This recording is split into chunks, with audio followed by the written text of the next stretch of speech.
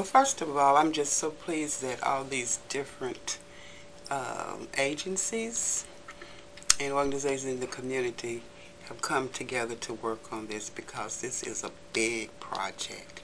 And so what I hope is that we can really give our students and our parents and the people in the neighborhood in general an opportunity to really be exposed to some things and give the students and the parents, the families, opportunities that they never would have imagined they could have, and that it would make a very positive impact on our community. I know that it will. I think the Little Rock School District plays a major role in it because the Promised Neighborhoods, the organization, will have to rely upon the Little Rock School District to get the data that it needs in order to really do the big grant and provide the students, the schools, encourage the parents.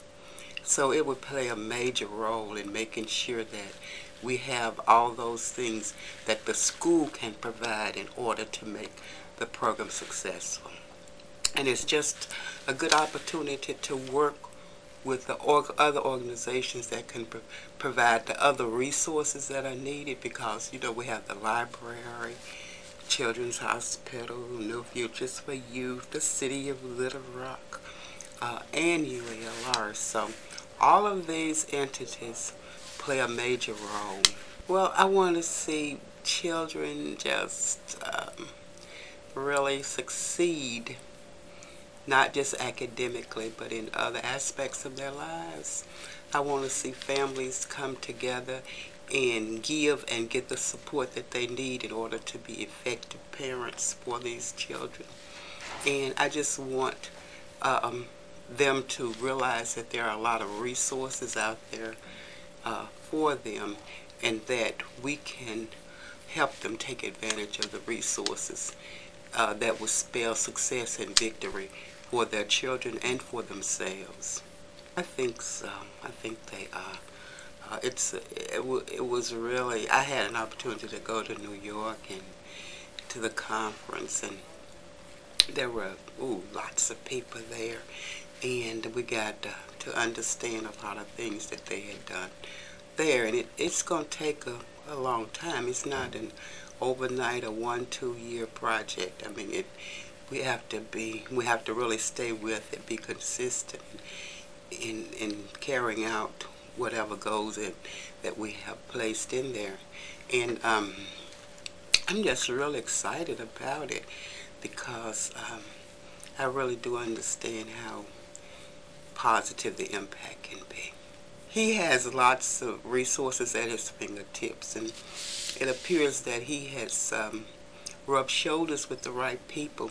His board is composed of just really wealthy people who are able to financially support the project. And it's just his commitment to the community, you know, and as I said earlier, it takes a long time, and he never gave up.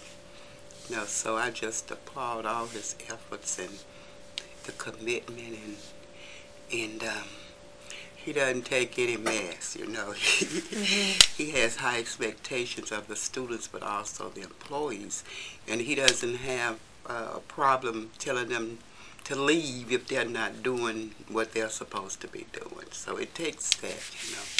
But he has a lot of respect, and if we can really have a method that's not so extensive, because see, it's in the hands of the principals to do, you know, observations and write-ups and all of that, and it's just so much work involved in that, you know.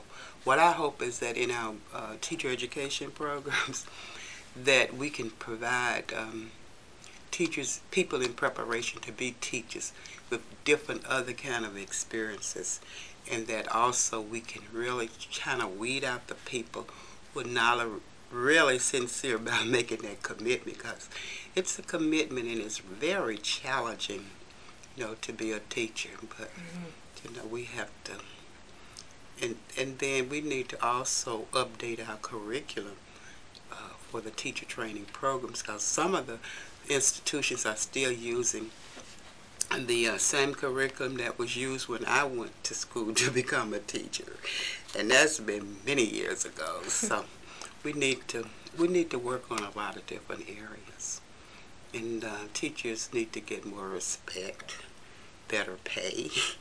All of that's important.